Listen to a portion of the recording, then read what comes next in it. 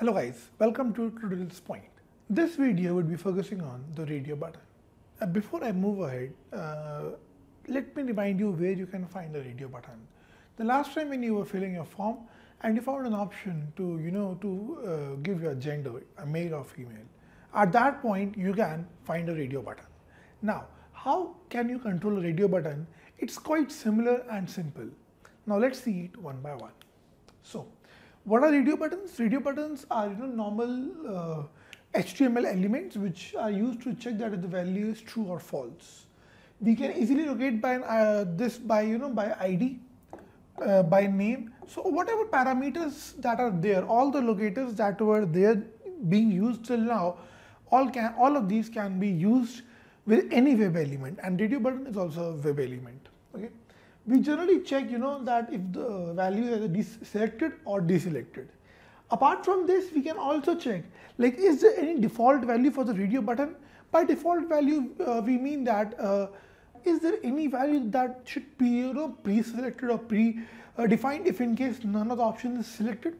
This comes as an example of a radio button. So this is a radio button which we are having 3 options, male, female or other, and we need to check it and use it. Now let's see what properties we can play with, or how we can work on a radio button in our Selenium WebDriver. Selenium WebDriver provides us an option to click a radio button. Like for toggling a button, we use the click method of the radio button. After this, if we have to check that is the value selected or not, we do it by the isSelected function. And if in case we want to find that what is the value or the text in the radio button, we get it using the getAttribute method and we pass the value over here. This returns whatever text is there in the radio button. So this is all about radio button. Now let's have a quick demo wherein you will be seeing how a radio button actually works and looks like. Before getting started, I would like to ask how and where do you actually find your radio button, right? So for that, let me quickly open up my Firefox. In my Firefox, I would navigate down to the automation practice form that we have been using. So in this one, what do you think that are radio buttons, right? So the gender option or the sex option that we have is a radio button, and the years of experience is also a radio button, right? So now how do we find these radio buttons and how do we select them? All these things would be covered up into this particular session, right? So without wasting time, now let's get started with opening up our Eclipse, right? So here's my Eclipse. In my Eclipse, I am having a project, like I'm creating a small project named as radio button demo, right? You can also create a same or can give your name as per your convenience or your requirement, right? Into this one, you would be finding a source folder or the src folder. Into this one, let me create a new package, right? So I create a package as radio button demo. So I click on finish. Into this particular package, I create a new class and I name the class as radio button demo. Obviously, I would be needing the main method into this class. I select this one and I click on finish.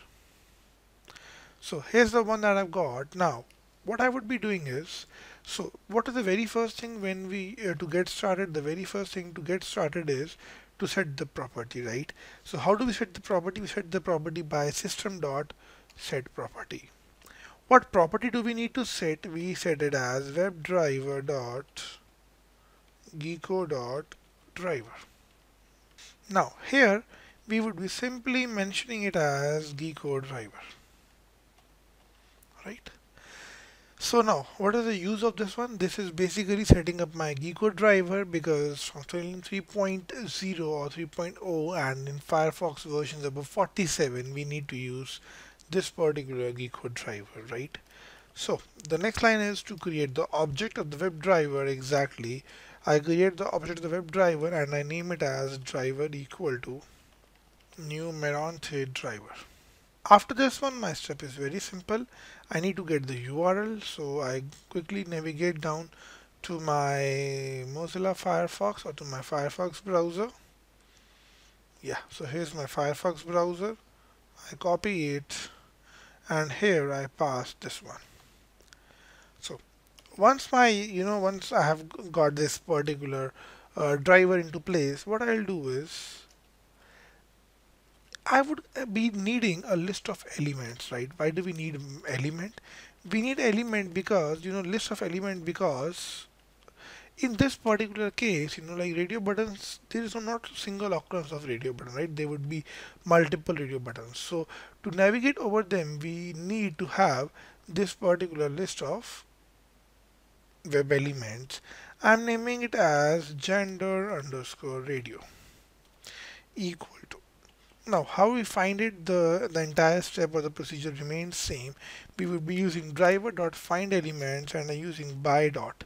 Let me choose, what locator I can actually use for this particular radio button. I go to inspect element. So the name of this is 6, right? So I am using by dot name, and in the name I pass whatever name I copied from here, right? So quite simple, quite easy, and this is done. Let me see what error it's giving. It's asking me to import the by ones, and still it is asking me. Okay, yeah. So now what has been done over here is I would be getting a list of elements, right? So this gender underscore radio would not be one particular element, but it's a list of elements. And the advantage of using find elements is also one more, that we don't get no such element exception in this particular case, right? So now what I'll do is I'll have a boolean, right? Now why do we use boolean? We use boolean just just as a true or false case, something like that, right? So now I will check that, is my, if male is selected, then say I would print that yes, the male is chosen, right? So how do I get this is selected or not? I need to navigate down to the list into the gender radio, right?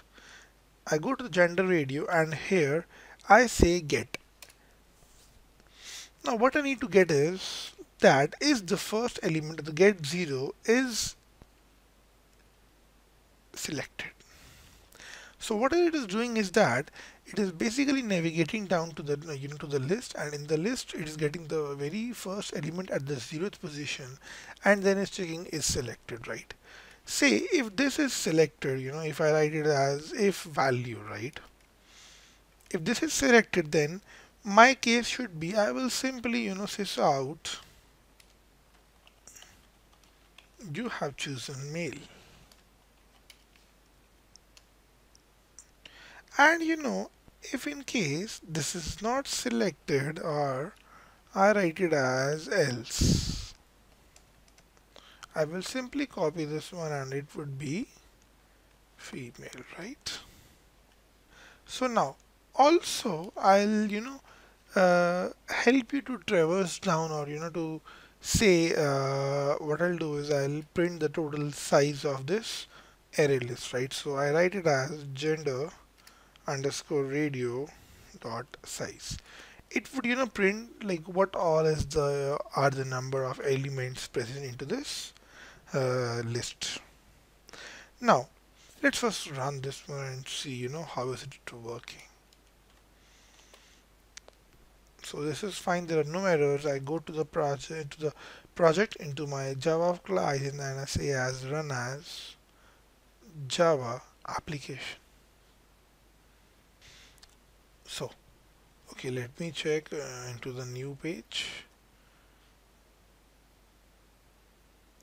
There's a catch, guys. See, none of the values were selected and it printed that you have chosen female. Why? Because we didn't check that if the in this particular gender radio, if the first value or the element is selected or not, right? So here we need to again check that if this is selected, then print female, right? And if in case none of these is selected, right, what we will do is